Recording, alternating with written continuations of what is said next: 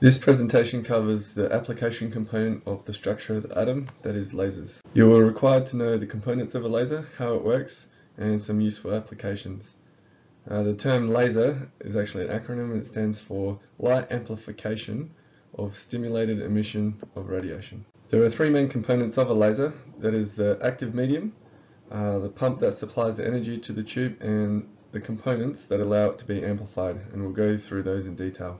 There are many different types of laser, however the one we'll be looking at in this course is the helium neon laser. Now the mixture of the gas is predominantly neon, but the addition of about 15% helium gas is vital in the operation of the laser. The pump is the second component we'll discuss, and this is the energy supply. So an electrical discharge consisting of a large number of electrons traverses the tube. So these electrons actually collide with the helium atoms in a process that is more efficient than the neon atoms and raise the helium atoms to a higher energy level. The helium atoms then transfer this energy to the neon atoms. The diagram at the bottom of the page shows energy levels for helium on the left and neon on the right. Now what we can see in this diagram is that the helium has an energy level 1 that is very close to neon's energy level 3. It is difficult for neon to get to this level 3, which is a metastable state, without the help of the helium atoms colliding with it to raise it to that energy level.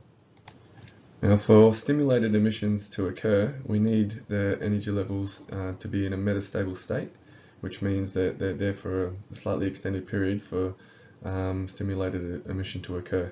And this level 3 for the neon is that metastable state. The third component of the laser is the tube, which consists of a full mirror at one end and a partial mirror at the other.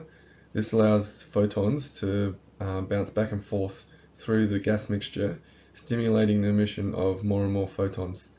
Now what this does is allows the reinforcement of the photons and the waves, and ensures the waves are in phase and coherent. The length of the tube also promotes certain wavelengths and restricts the build-up of other wavelengths, so it's designed specifically for this purpose. Listed on this slide are some properties of laser light. Now a few of them may appear the same, but they're specifically different. So the properties are the beams can be of very high intensity, meaning they stay bright over large distances. They're monochromatic, meaning the laser light is of one wavelength, unlike white light, which consists of multiple wavelengths. It is unidirectional, meaning that the laser doesn't diverge much, and the beams are coherent, meaning they stay in phase over large distances. Now some important safety items about lasers. They operate with electricity, so normal rules about electricity in terms of safety should be applied. Lasers can be damaging to the eyes, especially with our eyes having lenses that focus the beams even further. Can cause great damage, so avoid lasers shining in your eyes, reflective surfaces, and also have a well-lit room. And what this does is also related to your eyes, is it reduces the size of your pupils, so it's less likely that the laser light will get into your eyes. So there are many applications of laser light, and more being developed every day. So previously in our course we've talked about laser airborne depth sounders, CDs and laser printers, but other applications include barcode scanners, welding applications because of the high power and high intensity of some lasers. We can use lasers for scopes, for rifles for example, and they can be used for measurement as well, such as the measurement device used in the bottom of this slide presentation.